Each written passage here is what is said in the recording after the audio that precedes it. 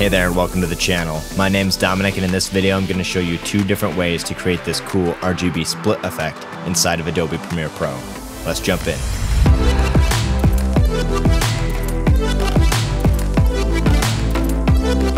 There are two different ways to do this effect inside of Adobe Premiere Pro. First, I'll show you the easy method, then I'll show you the slightly more complicated method which renders a better result in my opinion.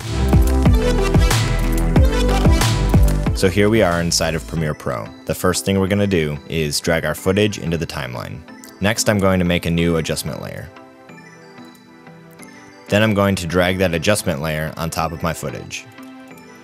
Next we're going to go to Effects and search for the effect Channel Blur. Drag this effect onto the adjustment layer we just created. To apply the effect, we're just going to go up to Effect Controls, click on our adjustment layer, and begin to dial in these options here. We're going to want to turn on Repeat Edge Pixels. To apply the effect, we're just going to adjust the color channel blurriness, and it starts to blur that specific color channel and create the color separation effect that we're going for. In this shot, it's kind of hard to see, so I'll zoom in for you.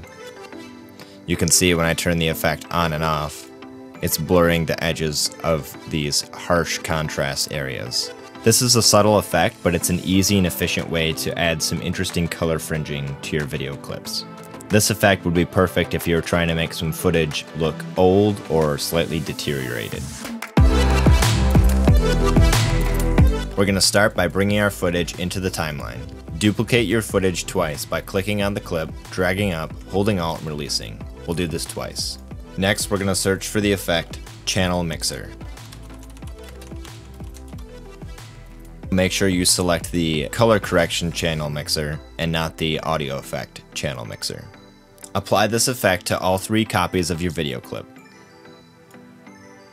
Go to Effect Controls, then click on the bottom clip and scroll down to the channel mixer. Set the red and green color channel values to 0. Go to the second clip and select the red and blue color channels and set them to 0.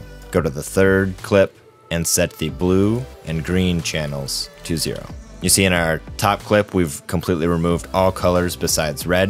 In our second clip we've completely removed all colors besides green. And in our third clip we've completely removed all colors besides blue.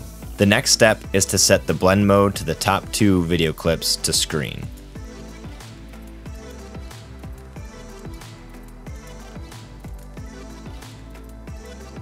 Your video clip should now look like the original again. Now that everything is all set up, you can start messing around with the positioning of each of the clips and offset the colors to create some RGB split effects. There are a lot of ways you can get creative with this by using position, scale, rotation, or you can even experiment by layering other effects on top of this one. For example, use the lens distortion effect to create an RGB fringe effect around the edges of the frame.